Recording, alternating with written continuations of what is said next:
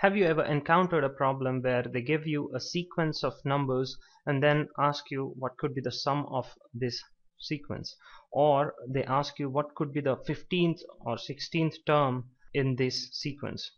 So in this video we are going to look at some formulas that will allow us to solve these kinds of problems. So there are basically two types of series or sequence. One is arithmetic progression and another is geometric progression. An arithmetic progression is a series where any two successive terms have a common difference. And a geometric progression is a series where successive terms have a common ratio. Now in an arithmetic progression, if you see any two successive terms, take any two successive terms, let's take 4 and 6, they have a difference between them. The difference is 2. Or if we take 6 and 8, the difference is again 2. Or if we take 8 and 10, again the difference is 2. So elements in an arithmetic progression have a common difference. And in case of geometric progression, take any two successive numbers or successive terms, divide them, you get a ratio of that. So they have a common ratio. In this case the ratio is 2. Let's take 8 and 16, the successive terms, again the ratio is 2. So in a geometric progression, successive terms have a common ratio, and in an arithmetic progression, successive terms have a common difference. So let's first take a look at arithmetic progression, and let's look at what formulas are there for us in arithmetic progression. So any progression or any series you have, there is a first term and there is a last term. The first term is called A and the last term may be called as the nth term. Come back to arithmetic progression. The first term in this example is 1, so our A is equal to 1, and the difference between two successive terms here is D. So the D here is 2. 3 minus 1 is 2. 5 minus 3 is 2 again. 7 minus 5 is again 2. So any two successive terms have a difference of 2. So if you have to calculate the value of nth term, the formula is A plus n minus 1 D. So let's say if you have to calculate what could be the value of sixth term. There are 5 terms in this sequence, so what could be the value of sixth term? Then you can use this formula. Put 6 in place of n and respective values in place of the variables. In this case, A's value would be 1 and D would be 2, and you would get the sixth term. If you want the sum of series, sum of n terms which are in an arithmetic progression, the formula is n divided by 2 whole multiplied by 2a plus n minus 1t. So you have to by heart these formulas in order to solve problems based on arithmetic progression. With this, let's solve this question. You see that these numbers are in a arithmetic progression because there is a difference of 1 between every two successive numbers. So here the D is equal to 1 and A, the first term, is 51. So what is asked is the sum of all these terms. So firstly you would need how many numbers are there, the total terms. Then you can easily calculate the sum of series. Firstly you will have to calculate how many terms are there in this series. So for that you need to make use of this first formula. The nth term is equal to A plus n minus 1D. So nth term would be the last term here. 100 is the last term. 100 is equal to A plus n minus 1 into D. So 100 is equal to, what is A? A's value is 51. It is the first term. 51 plus n we have to find out minus 1 into D. D is again 1. So 100 is equal to 51 plus n. This one gets multiplied by n, 1 gets multiplied by minus 1, so minus 1.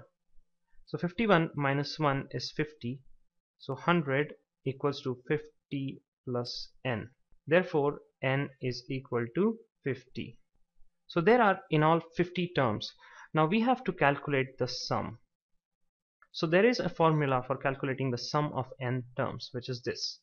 Sum equals to n by 2 into 2a plus n minus 1 d. So n we've got 50 by 2 into 2 into a, that is 51, plus n minus 1. N is 50, so n minus 1 would be 49 into the difference. Difference is 1. So 50 by 2 is 25 into 51 into 2 is 2 into 1 is 2, 2 5 is a 10, 102 plus 49. So 25 into 102 plus 49 would be 9 plus 2 is 11, 1 is carry, 4 plus 10 is 14, so 151. So we have to calculate what is 25 into 151. So 25 into 151, let's do it here. 25 into 151 is 5 and the 5, 5 is a 25, 2 is carry, 5 and the 5 plus 2 is 7, 2 ones are 2, 2 5s are 10, 1 carry, 2 ones are 2, plus 1 is 3. So 5 plus 2 7, 7, so 3775 is the sum of this series. So our answer is option number D. Now let's solve one more question. What is the sum of first 45 natural numbers? So let me give you a hint here. First 45 natural numbers are 1, 2, 3, 4. Natural numbers start from 1 and so on till 45. So they have asked you the sum of first 45 natural numbers. So that this would be 1 plus 2 plus 3 plus 4 plus until you get to 45. So this again is an arithmetic progression. Put values into the formulas and take out the answer. So in this question, n is 45. We know the value of n. It is already told to us what is the value, what is the sum of first 45 natural numbers. So n is equal to 45. Now we have to calculate sum. We know the formula, which is n by 2 into 2a plus n minus 1 multiplied by d. So let's put the values into this formula. 45 by 2 into, here a is 1, d is 1, because the difference between two successive natural numbers is 1. So 2 into a, so 2 into 1 is 2 plus, what is n? N is 45. 45 minus 1 is 44 into d is 1. So 45 by 2 into 2 plus 44. That gives us 45 by 2. 2 plus 44 is 46. Now we can cancel out values from here. 46 divided by 2. So 2 2s are 4, 2 3s are 6. So our answer is 45 into 23. So let's multiply this in a better way. So 45 into 20 plus 3. Now this gives us 45 into 20. So 45's double is 90. And this 0 comes here. So 900 plus 45 into 3. So 3 5s are 15. 1 is carry. 3 4s are 12. Plus 1 is 13. So 900 plus 135. So the answer is 1035. The correct option is A, 1035.